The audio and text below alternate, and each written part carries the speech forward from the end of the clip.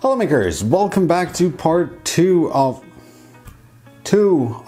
the Mark III Bear upgrade kit. Now, first of all, thank you very much for the support in the first one. It seems like it was quite popular, so yay. Secondly, I just need to clarify a few things. Now, as I said before, I didn't really need to do this, but you know, it's like, look at it. It's just, look at it. Also, yes, I could have used one of my Mark IIs in order to do this upgrade kit, because then, yes, that would have been an upgrade, because the Mark II frame is definitely not as solid as the Mark III.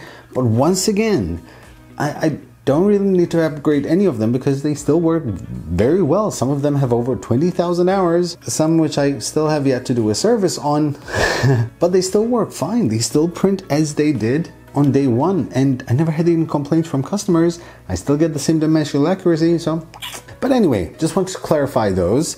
So yeah, today I'm going to be tackling the extruder. More specifically, I'm going to be using the Bear extruder. So for those of you who don't know, all of this is designed by an awesome Swiss guy named Greg.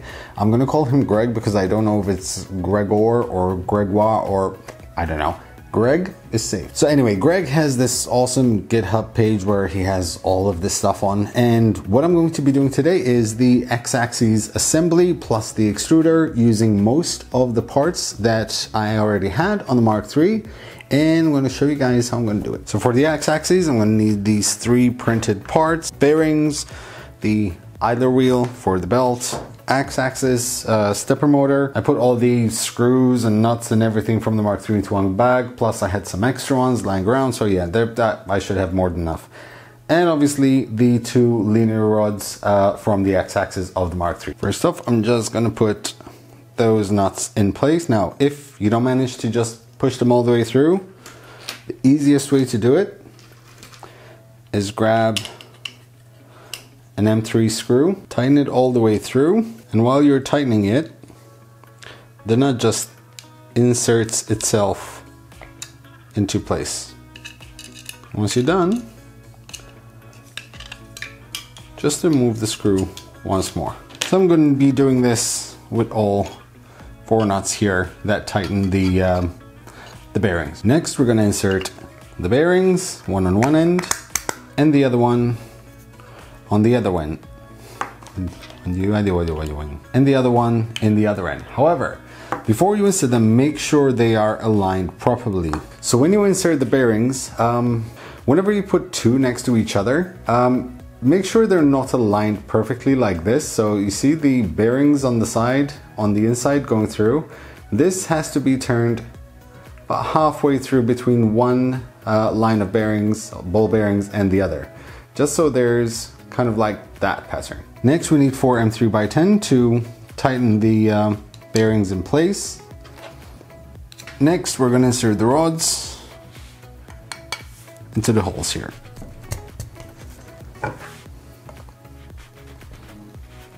Before you attach the other side, you'll need to make sure the 2 bearings at the top being where there's that notch over there, and one at the bottom, like this. Then you can just secure it in place. Now, in order to know how far in you have to push this, you have that little hole over there, and you have it even on this side over here and on top here. Sorry, it's a bit dirty. You'll see the rail going through right through there. And once it reaches right at the end there, you're done. Next, we're going to attach the X-axis motor to that part here with the wire facing down, and we'll also need 3 M3x18 screws. You can go ahead and tighten those 3 screws all the way through, because this particular gantry does have a tensioner over here for the belt. So next part is slightly tricky because you do need a dowel pin, a 3mm metal dowel pin which goes through here in order to hold the idler in place. Now, I don't have that pin. However, I can use an M3 screw. But using an M3 screw poses a bit of an issue because that side is sticking out and that will not allow this to go in all the way through. See? Got stuck. So we need to cut that off. Now, if you have a jig, you can just put it in a vise and cut that off or saw it off. In my case, I don't. So I'm gonna have to MacGyver this. And to MacGyver this, don't judge me, I'm literally gonna grab one of my 60 or so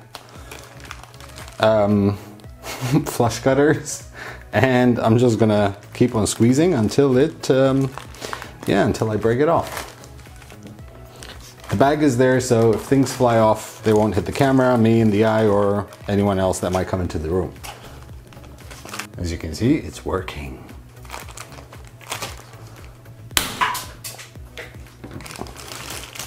Done. So now all I have to do is just tighten that up.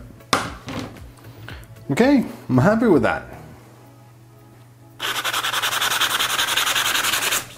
There.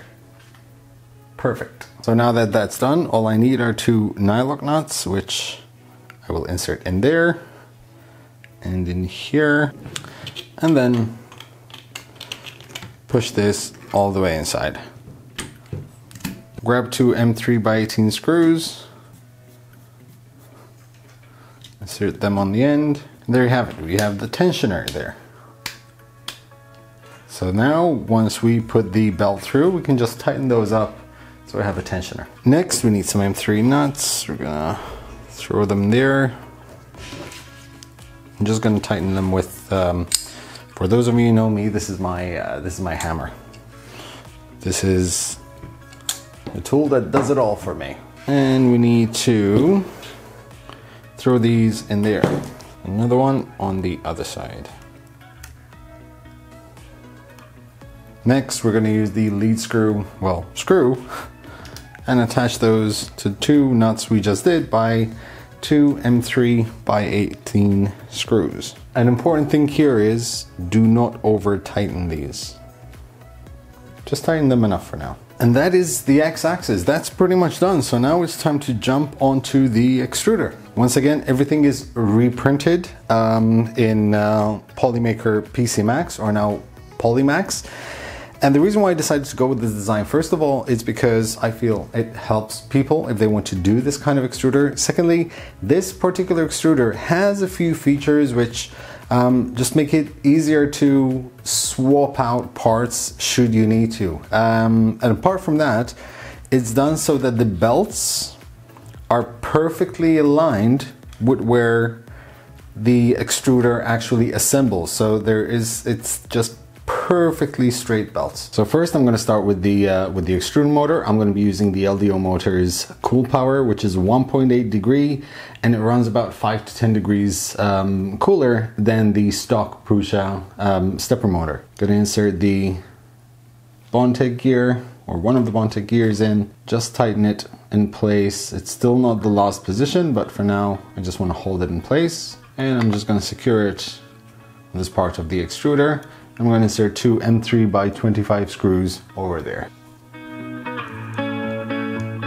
That's done. Make sure that the connector is facing downwards, so towards the hot end. Next, we're going to insert an M3 nut in that hole over there. I'm going to grab the back of the carriage and insert 3 nuts in the back holes here. Now, in order to secure those 3 nuts all the way in, just hold them in place, turn it around, take in one of the M3 bolts from the other end, and just keep on tightening it until the nut makes its way all the way through. And once it's in there, just take the screw all the way out again. Turn it around and insert another 2 screws onto these holes here. Once all the nuts are in place, we're gonna go grab those 2 parts and align them. Grab an M3x10 and insert it into this hole right there. And tighten that up. Grab an M3x40, insert it in this corner hole up here. Push it all the way through, and that secures the motor in place. Next, we're gonna grab the filament sensor, insert it into the upper slot here. Grab an M3x10 screw, and also secure that in place. Next, grab the little PTFE filament guide, insert it in there. Then we're going to grab the top cover and push that all the way through. should fit very snug. Grab 2 M3x10 screws and secure that in place. Next we're going to grab the filament cover and the other Bondtech gear with the 2 bearings inside.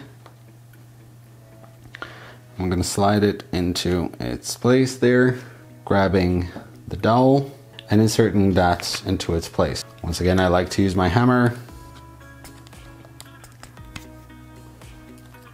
Make sure it moves freely, which it does, and in this orientation. Finally, grab a square nut, insert it in this slot over here, push it all the way in until it aligns with that hole over there. Next, it's time to attach this lid over onto this side. However, first you need to insert a nylon washer. Now, just in case you don't have a nylon washer, it's very much okay to use a metal one. So put the nylon washer over the hole there, grab an M3x40 screw, push it through until it goes onto the washer. Get the lid ready. And before you push it all the way through into the extruder motor, there's the other washer you need to insert right between the stepper motor and the lid over there. And go ahead, tighten the rest. There's no need to completely tighten this because you still need to be able to open this lid over here. And before putting in the hot end, just make sure you insert this 3D printed collet, just so there's no give in the PTFE tube. Next, we're going to grab the E3D hot end. We're going to insert it into the hole there with the PTFE tube going in and having the cables pointing downwards. No, it's not clean. This is quite heavily used E3D. No, I'm going to replace it because it still works. Leave that to the side for now. Grab this end of the hot end cover, insert a square nut up here, push it all the way through till the hole is aligned. We need a hex nut for there, another hex nut here. Next, grab the cover, put it over the hot end, making sure that the hot end is aligned. Once you're comfortable with that, grab 2 M3x40 screws, and just slot them in there and tighten them all the way. So if you're using the same extruder that comes with the Mark III, this will already have a cable tightened to it. This particular one comes with an external cable, which is the right length, and also has the right connector for the INZ board. So just insert that. We're gonna do a little twist over here and pass it through that path, just like that. Next, grab the Noctua fan. Pass part of the cable through that channel over there. Then what you want to do is slowly pull it in place and push it upwards like that. Then insert 4 M3x14 screws. Also make sure you have the right orientation of the fan, of course. It has to turn anti-clockwise and push the air through it, through the hot end. Next step is to align the Bondtech gears. So open the hatch, push some filament through, grab that hex nut, undo it just a little bit, push the gear in place until it's perfectly aligned with the filament, and retighten it. As you can see, the gears are slightly rusty. That's because I've never treated them with anything, so I do suggest you put some grease on them. At the moment I don't have any grease, but I do have some engine oil, so I'm just going to put a little drop, just a little bit, remove any excess, and close the hatch. Grab the filament while it's still in there and just push down and insert it in through and out, just so those gears can turn around and spread the oil or the grease. Final step here is to grab an M3x40, insert the spring inside through that hole over there so you can secure the hatch in place. Just tighten this enough until it's flush with the cover. Next, we need to attach the extruder fan in place. Now, if you have an LDO motors, just take out that cable because you'll need that space to tighten the screw in place. Grab an M3x18 screw, tighten that in, and it should be perfect for you to still have enough space to insert the cables. Grab another M3x18 and tighten the other end. So for the pinder probe, insert square nut into the slot over there, push it all the way in until it aligns, grab the pinda, put it roughly in place, place the pinda cover on top of it, grab an M3x10 screw and tighten that in place. Next I'm going to grab a zip tie, put it through the slot over there, pause the cables into it, so the cable should go up, leave a bit of space, and then tighten the exit part. Just like that. And cut off the excess. Pause the cables through that channel over there. Last thing to do on this extruder is grab the fan shroud, put it over there, and just secure it in place with an M3x10 screw. And that is the bare extruder all done. Last thing to do, simply grab the cable for the filament sensor and insert it in place. So now that, well, two parts are ready, it's time to marry them together. The first thing we're going to do is grab 4 square nuts, M3 square nuts, and we're going to insert those into 2 holes here and 2 holes down here.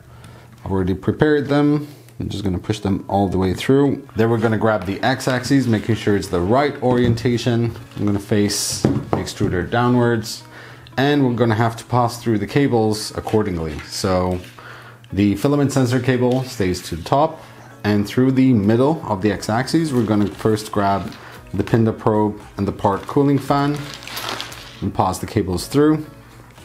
Then grab the extruder cable and also the hot end cable and pass it through. Then just align the bearings into their slots and push them all the way in. Next, grab the 3D printed bearing cover, the one with the 2 bearings, and we're gonna put it in place over there. Now to tighten that in place, we're gonna use 2 M3x10 screws for the top 2 holes and 2 M3x18s for the bottom ones. What I suggest you do is tighten the screws and make sure this still moves freely. Next is the belt. Now, first of all, make sure that the tensioner here is slightly pointing out, so don't push it all the way in. Make sure you have enough slack so you can tighten the belt itself. Insert one side of the belt into the teeth at the back. Push them all the way in. Next, pause the belt around the idler.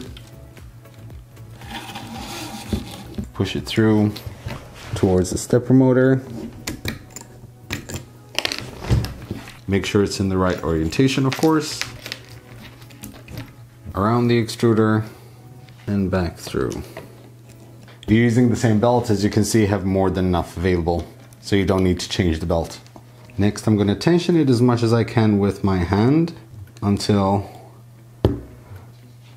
I can insert the teeth inside their appropriate space. Once all the teeth are in place, just grab the belt and cut any excess off. You have a bit of space there just to put the extra bit of belt. Make sure that the belt is all the way in, just in case, if you can grab like kind of like a spatula, which is not tapered here, so this is flat, and just push it all the way in, and that should do the trick. Now, as you can see, it's tensioned but not too much.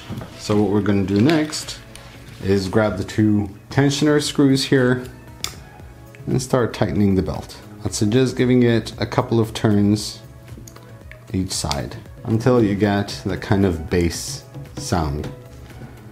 And it's done from there. Next, grab an M3x40. We're going to use these 2 parts over here. We're going to pause the screw all the way from there and into the other one all the way through. Once it's almost through, just going to align it with that hole over there and tighten it in place. Next, we're going to grab the last 3D printed part. I'm going to pause the cables through it and put it over the rest of the back. Now, as you can see, One of the advantages of this cart is that if you need to change the belts or anything, or if you need to tension the belts, all you have to do is just remove this part here rather than having to take off all of the back. To put this in place, you're going to need an M3 by 18 screw for the top hole here, and two M3 by 10 screws for the bottom. Next, grab the sensor cable, make sure there's a bit of give up here, pass it through that channel until it comes out all the way through to the bottom here. Next, we're going to grab the nylon guide. Make sure it's a nylon 2.75mm filament, nothing else, especially not PLA, because it will become brittle over time and tear off your cables as it did with mine. Insert it in there so it's secure in place. It goes in about 1 centimeter, so it gives you a bit more rigidity. Next, we're going to grab a couple of cable ties. Grab the hot end and thermistor cable. Use the 2 channels at the bottom to secure it in place with cable ties. And cut off the excess. Then you're going to grab the sleeve. I happen to have the new Mark III's kit, so I can use this sleeve rather than the one that there was before. Wrap it around the cables, which are still not secured, right at the top here. However, then, once you go past that part, include also the nylon, PLA, and the thermistor and the hot end cable. So they go all the way in together. Once the cables are wrapped all the way through, you have 3 top slots here, so you can tighten the cables to the extruder assembly, nice and tight, and just snip off the ends. And that is the extruder assembly and the X-axis assembly all done together. Everything else will be assembled in another episode. And that, ladies and gents, is part 2, which was the extruder assembly and the X-axis. So next will be the rest of the assembly, and we'll see how that goes. Now, for those of you who made it so far, once again, I need to reiterate something because it keeps coming up in the comments. I'm doing this because it looks awesome and because I can. I'm not doing it as an upgrade myself because, you know, the Mark III's work fine as they were. Yes, I could have used the Mark II for this project, but I chose the Mark III. So yeah. That is it for today, guys. Thank you very much for watching. If you have any questions, leave them in the comment section below. Make sure you like, share, subscribe, and as always, happy making, guys.